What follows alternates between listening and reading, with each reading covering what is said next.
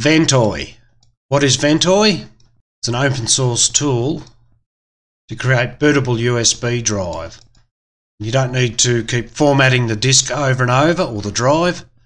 You just copy the file, ISO file in this case, onto the USB once you've run this little program on it. We're going to go to downloads, and here's our Linux version here. So this is for Linux. I'm on Linux Mint. We click the Linux link. This is their GitHub page. We scroll down a little bit, and here's the file we're after. Ventoy 1077 Linux tar.gz. So it's only 5 days old, 19 megabytes, and we click that.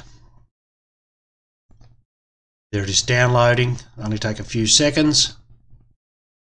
This is our downloads directory, and there's the zip file, so we'll double click it. We'll click extract, and extract again, just back into downloads in this case, and we can quit out of there. And there's the extracted folder. I'll remove the zip file. This is our extracted folder. We'll open that up. Now they say you can just double click this, and I'm sure I did it the other day and it worked. However, I've had trouble since. I've been playing around with this a little bit. There's some information in the README file here, but what I've discovered, the easiest way to do it is to right click on this and run as administrator. Put in your password, and there we go. We can minimize all these other things down out of the way a little bit. If you do not get the run as administrator option for some reason, if you open the terminal in this location, so I'll just right click in here and we'll go open in terminal, and we type sudo space period / and we start typing the name Ventoy GUI .x86_64 and press enter. Again, put in your password. Obviously you need sudo because you need elevated privileges for this, and there it is. It starts it that way there. So that's if, just in case you don't get the option to right click and run as administrator, and that'll just bring up the little tool once again for you. Alternatively, you probably could go open as administrator and just open the whole folder as administrator. Put in your password, and there it is there. We'll double click it and see what happens, and there we go. It just runs that way as well. So there's 3 different ways to run that file. Here's our little GUI, and we can see here SDE 64 gigabyte SanDisk. So I've already plugged my USB drive in, and we'll just double check by using disks. And here we can see 62 gigabyte SanDisk, and that it's SDE.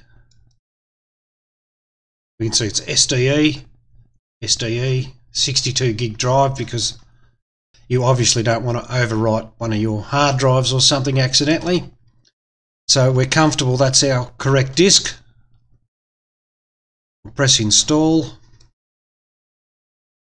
OK, and here it's just double checking, so we press OK a second time. Ventoy has been successfully installed. OK, so we're done with all that stuff now. Back to the file manager, and we can see here Ventoy. So let's click on it and mount it. There it is there.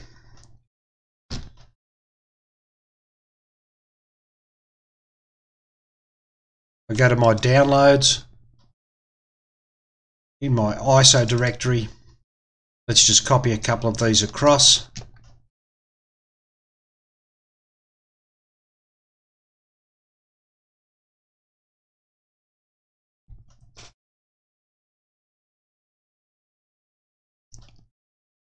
This is USB 3, so it's fairly fast.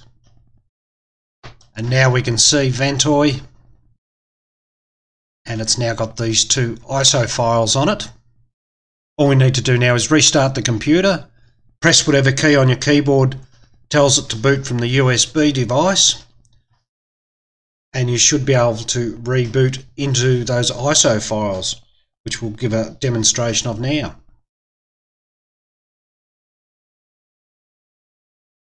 Unfortunately, I can't record my desktop while the computer's still starting, so I've just had to use the camera here on the monitor. This gives you a bit of an idea.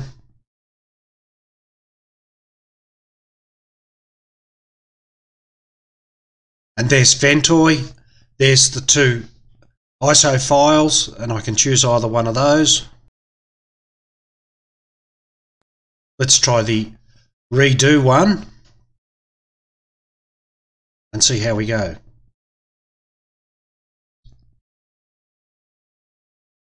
That looks like it's worked okay. There's redo rescue. Just going to shut down now. Once the computer's shut down, I'm going to remove the USB, restart the computer. Should just boot straight back into Linux Mint. It's pretty simple just to be able to copy the ISO directly onto that USB drive. I've used multi-system in the past, but now that I've got Ventoy working, that seems like a much easier option to me. I hope it works as well for you if you give it a go.